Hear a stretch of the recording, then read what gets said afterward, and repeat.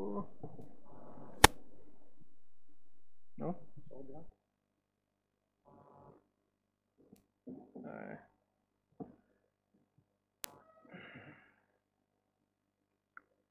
Yeah, it's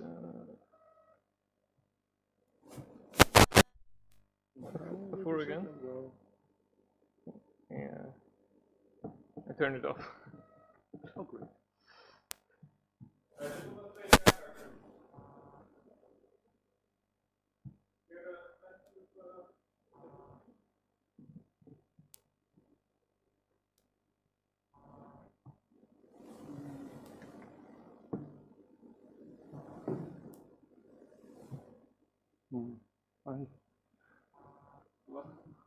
Hij had het beeldscherm uitgeschakeld.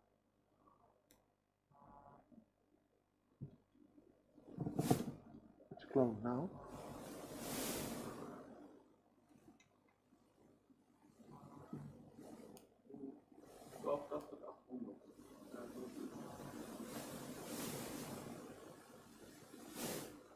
Ja, maar hij had hier het beeldscherm uitgeschakeld. 2 beeldschermen. Die heb ik er tussenin geschakeld, maar toen heb je daar wat gedaan.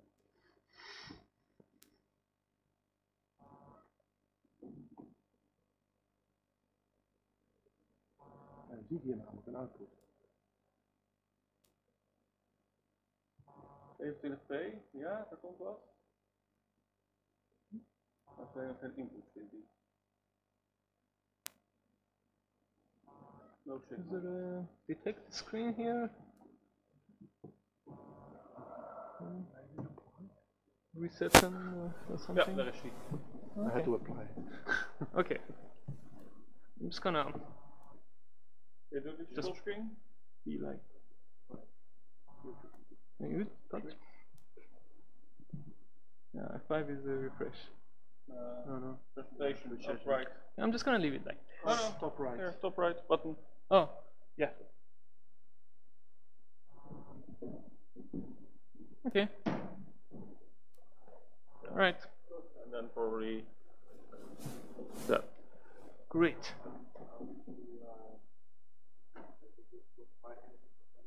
Sorry? Okay. Probably okay. Alright, thank you for coming. Sorry for the long delay. I messed up by not bringing the connector for my laptop. And I didn't know it was a special connector. So the talk is about is a little bit about MySQL, but mostly about Vault, which is a tool created by HashiCorp. And my name is Farid Nouri Neshat. I am from Iran, and I work in All in Data. We are a small DevOps consultancy. So this is the problem. So Jane Doe from some department comes and wants database access, and then some manager emails you and tells you that, hey, give her database access in the next 30 minutes. And this is how you feel. So, but what if I could tell you that the manager could do it himself? He could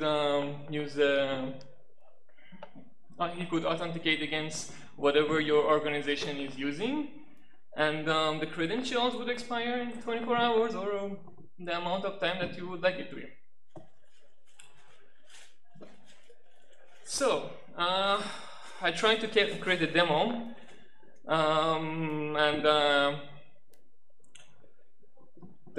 so I put it on AWS with making it a little bit complicated with adding some stuff. So we have some MySQL instances there, and there is a Vault instance, and there is 3 console servers. So console is another tool created by HashiCorp, which for this case is a key value storage. And Vault will store its secret in console. And at the same time, we're gonna tell Vault that, hey, we're gonna authenticate against GitHub. So I'm gonna talk about a little bit more about Vault.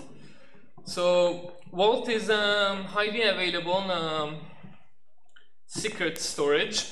Basically, you can put all your keys there, and you'll be secure. So it is well, you can see well, you can use it for like API keys, passwords, and certificates. Pretty much anything that you want it to keep secret. So in this case, I set up a console cluster, as I explained earlier, with a MySQL there and Vault, and I set Vault to use console as its storage. So basically, you can set any other storage for Vault, for example, a database or a stream, and Vault will encrypt everything in its storage. So now to set up Vault, when you bring it up, you will do a Vault init, and that will give you the root key that you will need to use that to authenticate. Also, by default, Vault is sealed, and when it's sealed, you cannot access it. You have to unseal it first, and to unseal it, you have to provide majority of the keys that it gave you during Vault init. So this is for a case that there is some breach or something, and you can, with one of those keys that it gave it to you, you can seal it again, and Vault will be inaccessible. And in case, and then you wanted to bring it back on, unseal it, then you need the majority of those keys. So here's our console members. So by default, when you do a Vault init, it will give you 5 keys, but then you need 3 of those keys to unseal it. You technically give those 3 keys, each one to one of your developers, or put them in a secure machine. And again, at least you need for 3 of those keys. This is configurable, and you can use GPG for so that it will encrypt those keys with each user's key. So then the person who initialized Vault doesn't have to see those keys, so it won't be in plain text. And that root token is a token that we can use to authenticate against it. So this is an example of unsealing Vault. So you can see we try to seal Vault, and there's a missing client token. So okay, we have to authenticate. We authenticate with the token that it gave us. And then we try to unseal it. We provide the first key, the second key, and the third key, and now it's unsealed. Now you can access it via the API. And you can have policies and tell users what they can read, what they cannot read. So you can have some secrets. That are readable to some of your users in some group, and some to, like, for example, new users. So in this case, we're setting up Vault to give us database credentials from MySQL. So we create a core policy, and it is just for that group. This is a name. And then we say, okay, you have access to the read-only database, the demo DB, and you can also see what are the databases available to you. And we enable GitHub authentication. You can have many authentications. For example, if you want to access Vault from an EC2 instance, and you should use AWS IAM, so then it will just connect to the Vault with the given instance profile.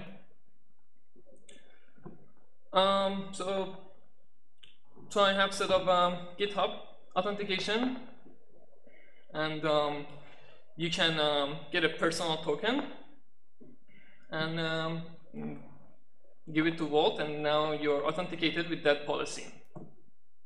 Here's how you can get a token for yourself in GitHub.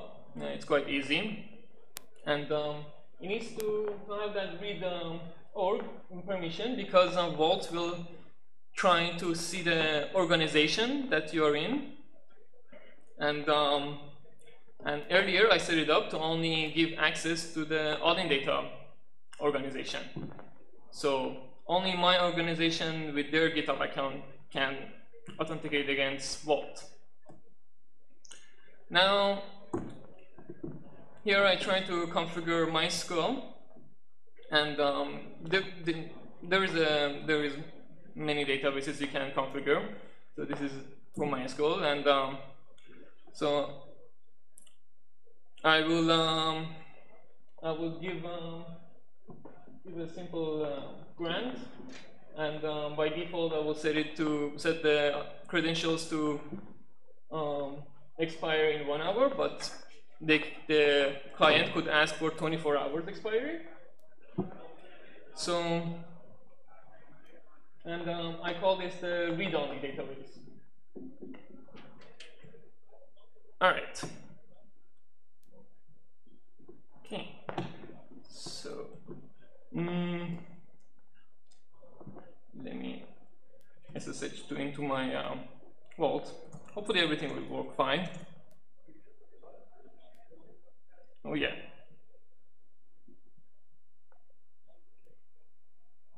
Is it readable? Yeah. Okay.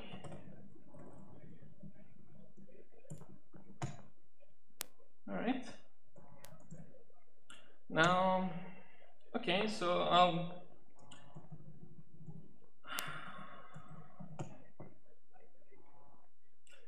now as a user, let me see. I can so I put my tokens in plain text here, but this is not something you should do.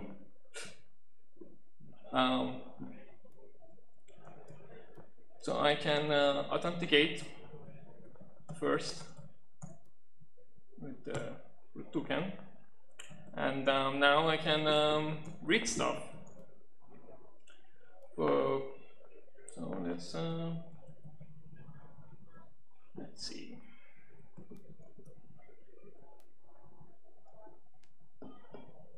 Yeah. Alt read database. Great. Read only. So now you see it gave me a username and a password, and this was the username and password that you can use to authenticate against MySQL. And this one only lasts for an hour. So let me see if it works.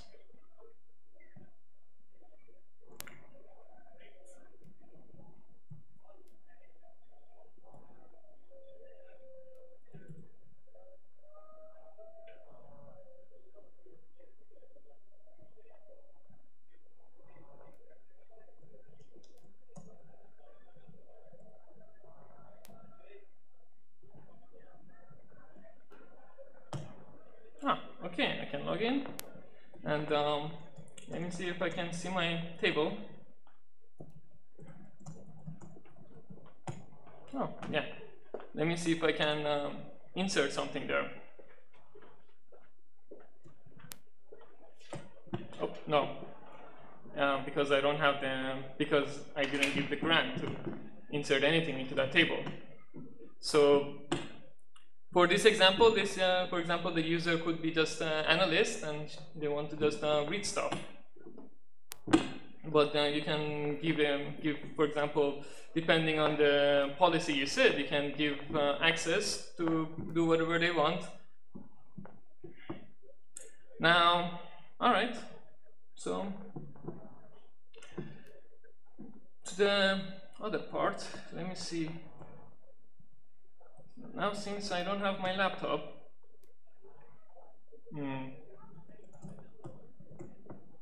oh, I cannot do the other demo, but so in this case, user authenticates against Vault, and then they ask for the credentials. Vault creates a record in console and issues a grant statement to MySQL, and then it gives a username password, and everything is logged.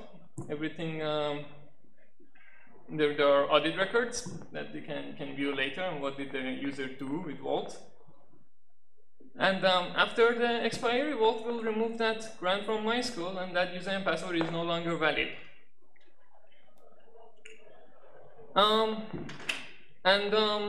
So you can also use the HTTP API, which is a recommended way. So I created a very simple lambda to actually with a simple interface, web interface, to connect to Vault and authenticate with OAuth from GitHub, and then ask for the username password. So what your users can do, they can go to that simple web interface, which I cannot demo, and they just click login with GitHub. GitHub interface shows up, and they will type their GitHub password. Then the interface will show what databases they can have access, and they can click, and they will get the username password. Then this is something non-technical users can do. So Vault is highly available. Right now I have only one instance of it, but you can have, for example, 3 instances. And one you can talk with one of them or any of them, and they will talk to each other. They will share the configuration, so they will use the same storage backend. And then there are a lot of integrations. So like I said, you can have AWS or LDAP, which a lot of organizations use. And an interesting use case would be also to have to generate SSH certificates. For example, somebody in your organization wants to access a server, so they will connect to Vault API and then request for a certificate, and Vault will give a certificate for them. Then they can use that certificate to connect to a SSH server. Then there's a lot of stuff published about Vault. I use Terraform to put up my infrastructures, and there is a nice module. Oh, where is the?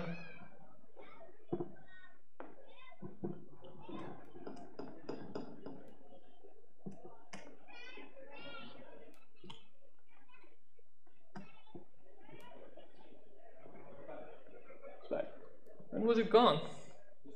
Oh, okay. All right.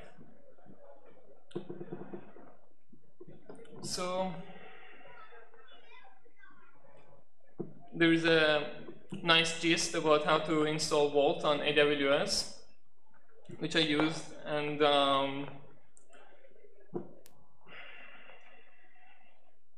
there is a Terraform module for setting up a console cluster, which takes all the pain out of it. And there is even a nice blog post from Percona on how to use Vault with MySQL. And that's pretty much it. So just I want to also thank my CTO, because he had the original idea behind this, and he created most of the slides, and I helped him create the content. So, and this was my first presentation at the conference. So thank you. Any questions?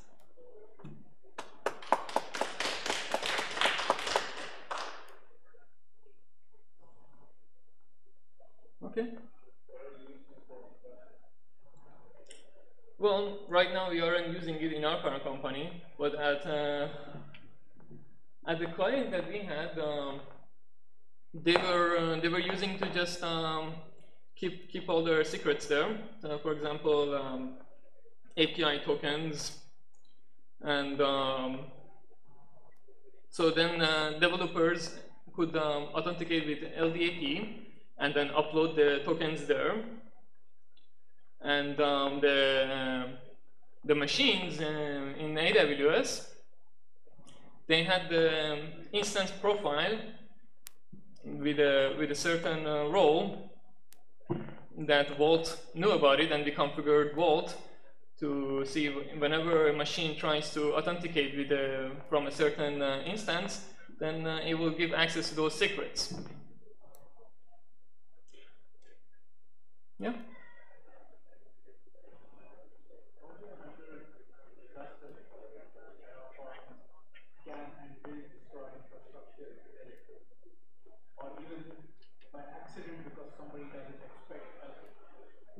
Pull on these set of things. And then you suddenly are like, oh, I don't have a vault any longer. Oh, well, use something like Terraform. Yes, you can. You set up Terraform, everything's fine, and then you make a change, and Terraform goes, oh, I need to recreate all my instances so that this property can be applied. It does that. It does that. It will tell you it is going to do that, and then it goes and does that. And then suddenly you're like, what? Where is my vault? Yep. Well, the thing is that you have to, before you run Terraform, you always have to check the plan output.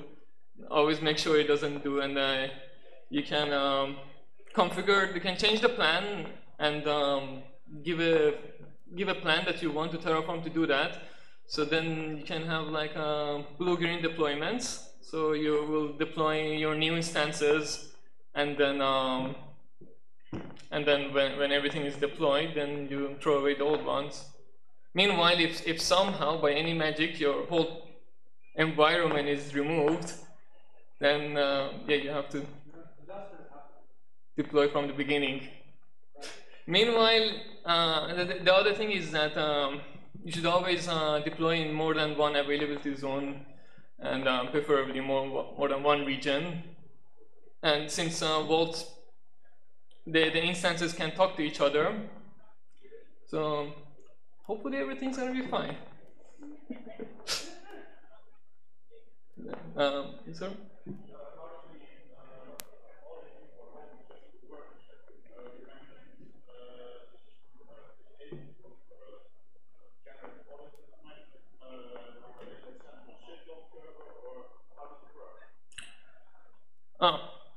Well, to be honest, I haven't looked into it myself. It's always the part that I would put later, whenever somebody asks for it. But I believe that Vault has audit backends, for example, syslog, or maybe I think I'm guessing, but they could maybe put stuff on a database or something, or so you can configure it, and it will just send the audits to the backend that you want. Yeah.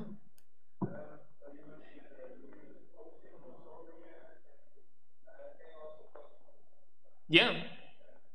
Yeah. Console. So in this example, I had three instances of console in 3 different subnets, and yeah. So and but yeah, so it's kind of like a exactly.